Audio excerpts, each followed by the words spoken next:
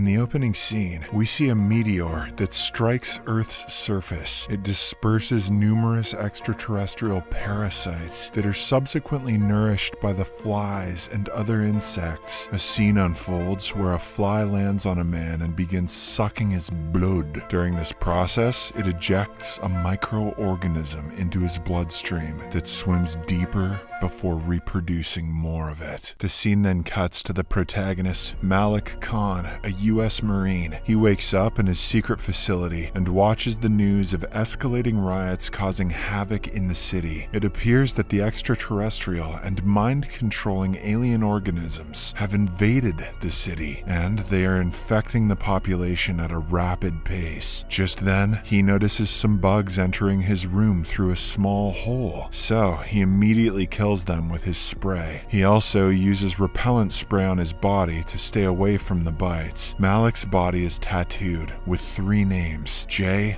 Bobby, and Pia, the names of his sons and his ex-wife. Malik hasn't seen his family for the past 2 years because he has been out on a secret mission. Currently, Pia and the sons live at a farmhouse with her new partner Dylan. Pia often tries to convince her elder son Jay to get along with his stepfather, but the boy doesn't seem to like him. Pia has been feeling sick lately, probably due to a mosquito bite, but Dylan takes it lightly, thinking that it's just a bug. Well, so was your father, dear, and look what he left me with. One night, Malik unexpectedly drives to his home and wakes up his 2 sons. He checks their eyes to see if there is any infection, and then urges them to join him on a supposed road trip. While getting ready, Jay notices a fallen chair in the kitchen, a sign of violence that might have happened there. However, he is so excited to go out with his father that he ignores it. While on the road, the kids ask about the destination, but Malik evades the question, labeling it a surprise. Just then, the police car passes by, and Malik asks his boys to get down. They then pull over at a gas station to gather some supplies and refill their gas. While Malik is out, Jay goes through his stuff and sees a case study and some sketches about the mind-controlling bugs. Later on, the boy questions him about it, but Malik doesn't reveal too much. Hours later, they are pulled over by a patrolling police car. Though Malik is polite, the officer gets hostile and aggressive, indicating that he isn't in his correct state of mind. Right then, Malik sees something moving behind his eyes and concludes that the cop has been infected by the parasitic organism, turning him into a pig-mosquito. Sensing the imminent danger, he opts to leave, but the cop holds him at gunpoint. As a result, a physical brawl ensues between the two. Fortunately, Malik manages to knock the officer out before driving away. In the aftermath of this event, Malik confesses to his boys that this is not a road trip, but a mission to rescue humanity. The boys tuck and roll their asses out of the car because now they know Daddy's gone insane. He reveals that an alien parasite has taken control over the planet and their mother has been infected as well. He asserts that as much as half the population has been infected by this alien parasite, which is using human bodies to reproduce. Malik emphasizes their need to get to a secure facility where scientists are attempting to find an antidote for the alien onslaught. In the interim, they must exercise extra caution and safeguard themselves from the parasites using bug spray, which acts as a protective barrier. That's lucky. The 2 boys seem to be scared by this revelation, but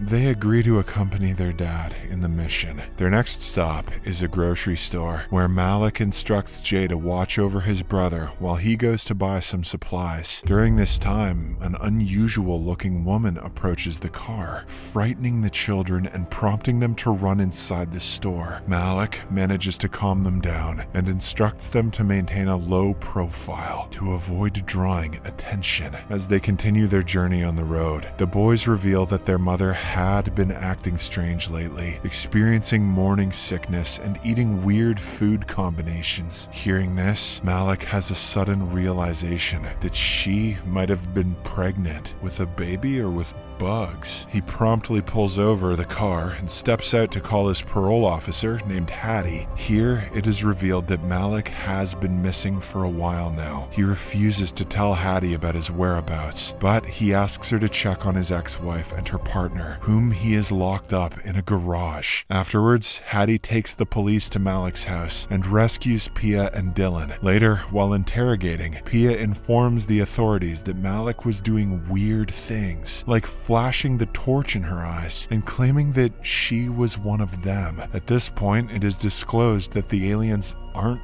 real and that Malik has kidnapped his children. We also learn that Malik had been seeing a psychiatrist, which indicates that he isn't mentally stable and that he has been imagining things about world destruction. That's wild. I was just joking earlier. The feds then talk to Hattie regarding her experience with Malik. In response, she tells them that he is a good and polite guy who loves his children more than anything and won't hurt them. However, the FBI agents don't believe this because he has a gun with him. Furthermore, they recount how Malik had once lost control and brutally injured his own senior officer, leading him to be imprisoned for 2 years. The agents then decide to track him down as soon as possible before anything bad happens. Later, the FBI heads Lance Dunn and Shepard West conduct a meeting at headquarters and form a team to locate Malik. They instruct their team to make all the necessary calls and scan every pixel of CCTV at every gas station. Shepard believes that Malik has now manipulated his children and, being a desperate man, he can turn on them at any moment. In the same evening, Hattie, who wants more insight into the case, visits a bar to meet Raul, a former Marine comrade of Malik. As they converse, Raul describes the assault incident that caused Malik to get dishonorably discharged from the Marine Corps. In addition, he shows her some of the letters and dark drawings he received from Malik. All of this makes her realize that Malik is suffering from a psychotic disorder, due to which he is having the alien attack hallucinations. On the other hand, Malik and his sons are still on their way to the secure facility, blasting T-Swift and eating popsicles. One night, they stop by a huge field-like area and camp under a big rock. While Bobby is sleeping, Jay and Malik recount some fun moments from the past. In the midst of their conversation, Malik sees hundreds of meteors in the sky and praises their beauty. The boy looks up, but finds nothing.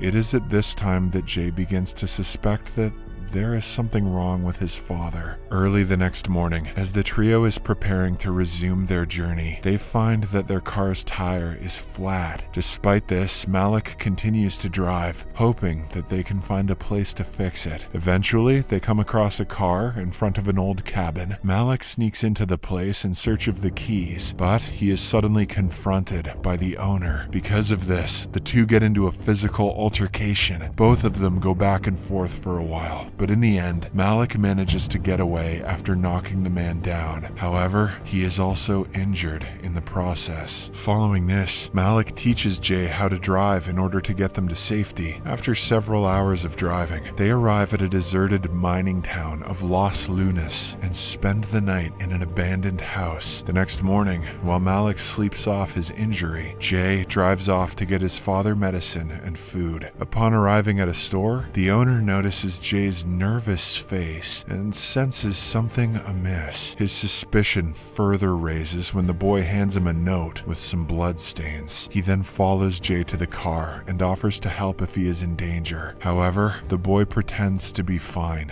and drives away. On his way back, he overhears on the radio that his father is a wanted man for kidnapping his 2 children. He also realizes that his father has misled them about his 2-year secret mission. In reality, he was imprisoned in Leavenworth for beating up his senior. Meanwhile, the old man's sons, Dwight and Kurt, arrive at the cabin and find him lying down unconscious on the floor. After calling an ambulance, the 2 of them set out to locate the person who attacked their father. When they spot his car en route, they start pursuing it. Back at the abandoned house, Jay angrily confronts his father, demanding answers. With no options left, Malik finally confesses that he lied about about being on a secret mission. He also says that his brain has been playing tricks on him. Before they can discuss further, Dwight and Kurt take Bobby hostage and threaten Malik to surrender himself. When the latter slowly opens the door, they open fire, forcing him to retreat. After instructing Jay to stay hidden, he rushes to the car, grabs his gun, and engages in a firefight with them. He eventually manages to save Bobby and apprehend both men without killing them.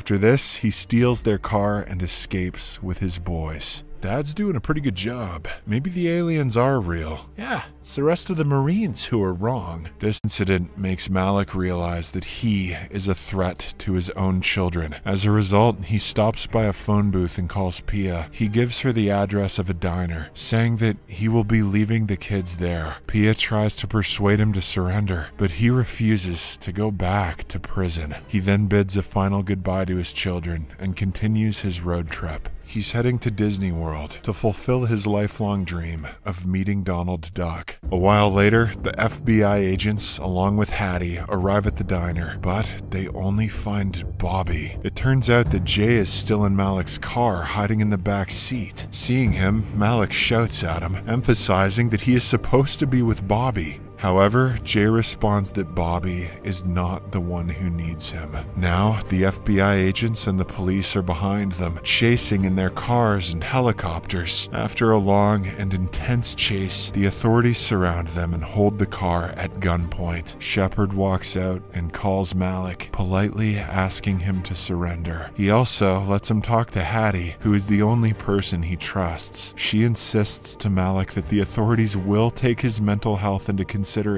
when deciding his fate. She also urges him to send the boy out of the car, but Jay refuses to abandon his father, even after an hour-long standoff with the police. Malik then apologizes to Jay for being an irresponsible father who endangered his children. He breaks down in tears, but the boy consoles him by saying that he is still his hero. Amidst their emotional conversation, Malik notices the FBI trying to sneak up to him. So, he loses his temper and opens fire in the air. Thankfully, Jay manages to calm him down and takes the gun from his hand. Not wanting to lose his father, Jay runs out of the car and points a gun at the police. Fearing that his boy might get shot, Malik hastily jumps out of the car and tries to divert the authorities' attention towards himself. As the intense situation escalates, Malik somehow manages to convince Jay to drop the gun and run to him. The movie ends as the father and son embrace, with the police lowering their weapons. Subscribe for more videos like this, turn on notifications, and leave a like to help the channel out. Thank you for watching.